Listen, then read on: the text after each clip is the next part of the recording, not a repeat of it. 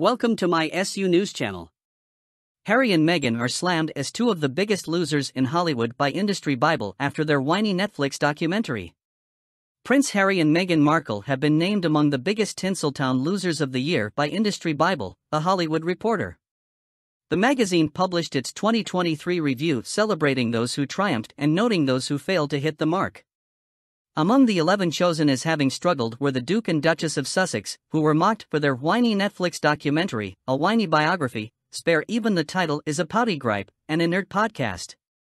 Meghan's podcast, Archetypes, was dropped by Spotify in June after just one season, and the firm's head of podcast innovation and monetization, Bill Simmons, labeled the couple grifters after their $20 million, £15.9 million, multi-year deal ended. Their treatment by The Hollywood Reporter was far from effusive, with the publication saying the couple had fled a life of ceremonial public service to cash in their celebrity status in the States but failed to ignite. The Harry and Meghan brand swelled into a sanctimonious bubble just begging to be popped, and South Park was the pin, the authors said. In March, South Park ridiculed the couple with an episode entitled Worldwide Privacy Tour, which skewered the pair for claiming to find media intrusion too intense, and then seeking the spotlight. The magazine concluded, still, all the scorn and mockery beats otherwise having to attend 200+ official royal family engagements a year, which sounds hellish. It comes as the couple's charitable foundation, Archewell, saw donations plunge by $11 million, £8.7 million, in the past year, sending it into the red, while its boss and their red-hand man James Holt was handed a massive 280% pay rise. The Sussexes have released their charity's annual report and a glitzy promotional film showing their good works in 2023, but it has also emerged that its finances have dived. An income tax return filed in the U.S. revealed on Monday that in 2022 donations were down to just over $2 million, £1.6 million, down from $12.9 million, £10.3 million, in 2021, an astonishing drop of $11 million, £8.7 million. And 2021's profit of $9 million, £7.1 million, has evaporated due to a lack of donations. The Archewell Foundation recorded a loss of $674,485, £536,357, for last year because revenue was $2 million, but costs were $2.67 million. Last year there were only two major donors giving around $1 million, £795,210, each. The year before, an unidentified wealthy donor gave them $10 million, but there was no repeat in 2022. It follows a tumultuous year for the couple, which saw Harry's vitriolic memoir, Spare, top the bestseller lists, but their personal popularity ratings tumble. They were also the subject of ridicule by popular television shows such as South Park and Family Guy, lambasted after claims about a reportedly near-catastrophic car chase in New York, and lost their lucrative podcast deal with Spotify, where one senior executive labeled them grifters. The couple set up their Archewell Foundation after quitting the royal family and say it is an impact-driven global nonprofit that puts compassion into action, which is committed to a simple but profound mission: show up, do good. The foundation employed 5 people, with salaries totaling $640,441, £509,285, for the year.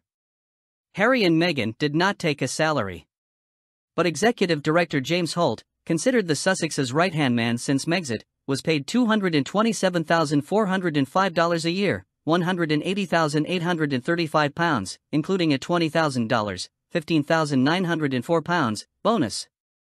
This was around a $170,000, £133,000, pay rise, up from his starting salary of $59,846, £47,641, the year before.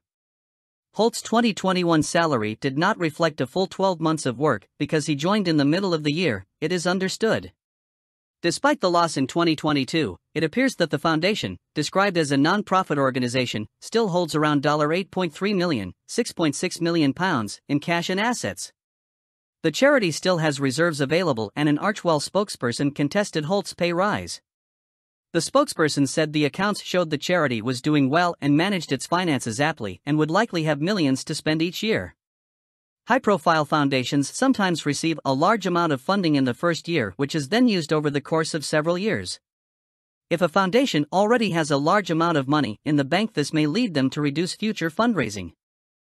Harry and Meghan have released a video showing Archewell's 2023 impact just hours after the Princess of Wales shared a clip of herself at a baby bank with Prince George, Princess Charlotte and Prince Louis. The royal couple shared a 1-minute clip showing people and causes their foundation has helped throughout 2023. They have shared similar videos in the past, but usually not until January. This release, just hours after Kate was praised for the sweet footage of the Wales children at Windsor Baby Bank, may now raise eyebrows in royal circles. Perhaps in a bid to show they are a hands-on couple, the video shows them hugging veterans, packing bags for schoolgirls in Nigeria and taking selfies with dozens of supporters. It comes as brand experts have warned of the demise of brand Sussex following the fallout from Omid Scobie's poison-penned book Endgame, which attacked the royal family and named Kate and King Charles as expressing concern about Prince Archie's skin tone before he was born. The couple were joined on The Hollywood Reporter's loser list by Marvel Movies, the Scream franchise, troubled actor Ezra Miller and Disney. Who wants to bet Bob Iger wishes he stayed retired? Disney got pummeled in 2023, the magazine said. Elon Musk was also on the loser list, citing his tumultuous leadership of X, which has seen its value plummet in a year from the $44 billion he paid for it to $19 million, according to internal documents. Call the hellscape what you want, Elon Musk's management of the social network, one that's long served as a critical promotional vehicle for studios and talent, has been so disastrous it's resulted in articles speculating that the otherwise phenomenally successful businessman must be intentionally crashing the bus, because nobody could be this smart and dumb at the same time, the magazine said. From alienating advertisers, U.S. revenue is down 55% since he took over in 2022, and turning off users, to retweeting anti-Semites, Musk has proved you can't be a grown-up social media boss and play the impulsive Twitter troll. You have to choose your role, and it shouldn't take a rocket scientist to figure that out. Top of the winners list was Taylor Swift, accompanied by Barbie creators Margot Robbie and Greta Gerwig and Actors Union chief Fran Drescher.